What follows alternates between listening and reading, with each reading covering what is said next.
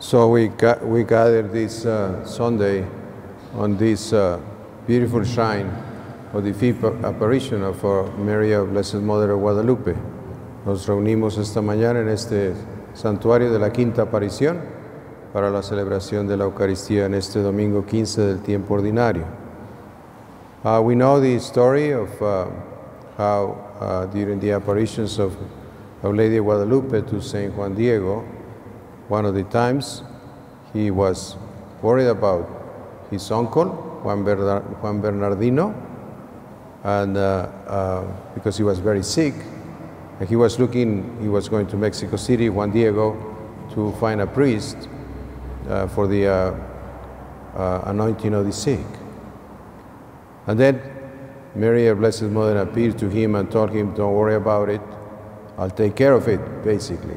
She didn't say that, obviously, but that's the summary of this story of what we are, this beautiful shrine that we are in today. And I was thinking that one of the first things that can help us today in our reflection on this Sunday is that what happened to Juan Diego on that day is what happens to most of us many times in our lives. We're worried about things that happen at home with our families, and sometimes we just want to get it done and do things and go away and go and find the physical or material solution of what our concern is. It can be an illness, it can be just a concern that we have about somebody in our family. And I think we all have to always remember that probably the first thing that we should do is go to Mary, our Blessed Mother, that she can intercede for that specific person that we are worried about to really address the situation that we are concerned about. Yo creo que es muy importante eso, que lo que le pasó a San Juan Diego sea un ejemplo para nosotros de acudir siempre a la Santísima Virgen que va a interceder con Dios nuestro Señor para que nuestras preocupaciones se resuelvan.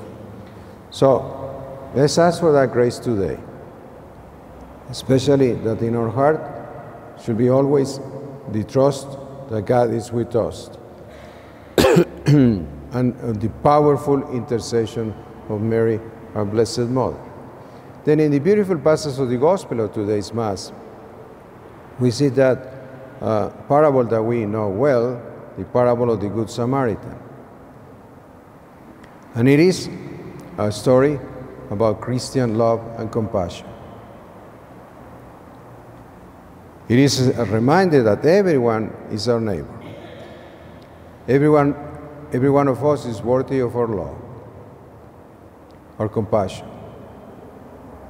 In a sense, I think what Alisa was thinking is that the understanding that we are, in a way, responsible for one another. We are brothers and sisters. Sometimes, as Pope Francis was saying this morning, when we see somebody in need, sometimes our first reaction is to say, well, that's not my problem. That's not what I'm supposed to do. But Pope Francis was saying this morning, what we need to do is to see in that person in need, wherever the situation is, our brother or our sister. Yes, it might be true that we cannot solve the problems of that specific person. But as we see in the parable of the Good Samaritan, we all should feel that responsibility for the people around us, for everyone. And maybe a practical thing that we can do is always pray for that person. Make sure when we somebody who is homeless, or somebody who is in extraordinary need, or somebody that we just cross by with. So it's important for all of us to pray for one another. Then another beautiful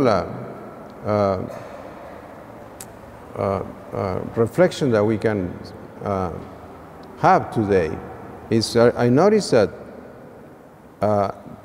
in the parable of the Good Samaritan, the one who was passing through was moved with compassion at the sight. Cuando lo vio, se compadeció. That's beautiful. Not even talking to the person, not even just seeing. And I think for us, when we see people in need, that should make we should have a special reaction to that. We don't need not to know exactly what's happening. I think just looking at the person, knowing that that person is my brother or my sister, that makes a big difference. Then we can care about people no matter what. Then we can see that God loves each one of us. And in the same way that we can think about that person is loved by God, we can also reflect that God loves me personally in an extraordinary way. So, and as we do that,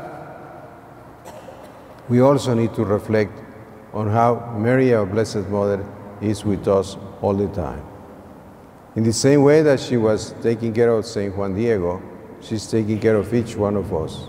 Nuestra Madre Santísima de Guadalupe siempre está con nosotros, como lo reflexionamos ayer en la Basílica de Guadalupe, in the same way that we were thinking yesterday about that beautiful image of our Blessed Mother that looks at us in an extraordinary way.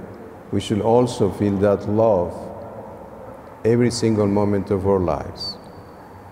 And then at the end of the passage of today's Gospel, the parable of the Good Samaritan, in the conversation that Jesus has with that man, at the end he tells him, go and do likewise. So that's the mission that we have, to go out and share the beauty, the gospel, the life and teachings of our Lord Jesus Christ with every single person that we meet. So as we come close to the conclusion of our pilgrimage after this beautiful weekend, I think it's important for us, first, to always feel the love of God and the intercession of Mary, our Blessed Mother. No matter what, God is there, Father, Son, and Holy Spirit. Mary is there with her powerful intercession. She's our mother, and no matter what, she's there for us. And then, together with that, we also need to feel that same responsibility of loving one another, and going out of our way to try to make life better for the people around us. That's what our Christian faith is all about. And that's what I think for all of us as we come to this pilgrimage, it's always important to reflect on and ask for the grace that we can be really men and women of faith and men and women of mercy. Mercy is what makes the difference in our lives. You know, sometimes when I talk to young people, I always remind them that what makes us really happy is not just to take care of ourselves, but to make other people happy, to love one another. So today, let us especially ask Mary, our Blessed Mother, for her intercession, that we all, with the help of the grace of God, try to imitate the mercy of the Good Samaritan, that we really be people that love God and love one another. In the name of the Father, and of the Son, and of the Holy Spirit.